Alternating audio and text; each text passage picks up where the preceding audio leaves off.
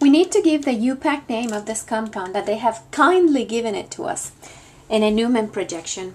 And the first thing that I want to point out is that in a Newman projection, the circle represents 2 carbons.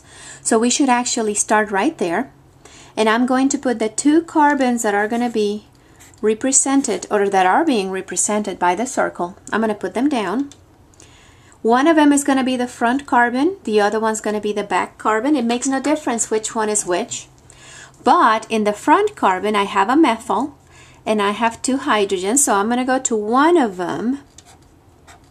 Obviously the Sharpie is not working. And I'm going to put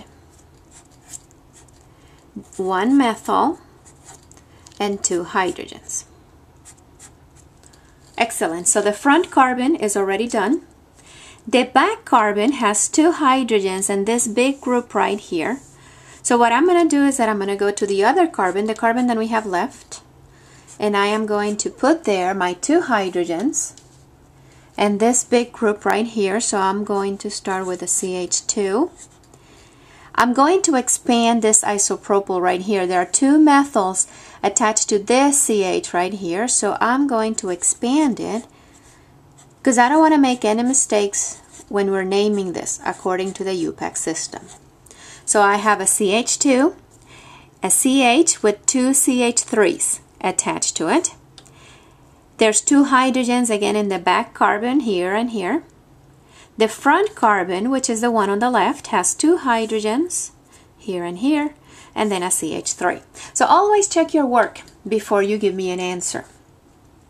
Now the longest chain on this compound is 1, 2, 3, 4, 5, 6 carbons. So the parent name of this compound is a hexane. And notice that I only have 1 methyl on my whole 6 carbons right here. So I'm going to try to give that methyl the lowest possible number, so that I have to start numbering from the right side of this molecule, and this carbon would actually be carbon number 2. So this Newman projection that they gave us is actually 2-methylhexane, and we're looking at it down carbons 4 and 5 to make this Newman projection right here.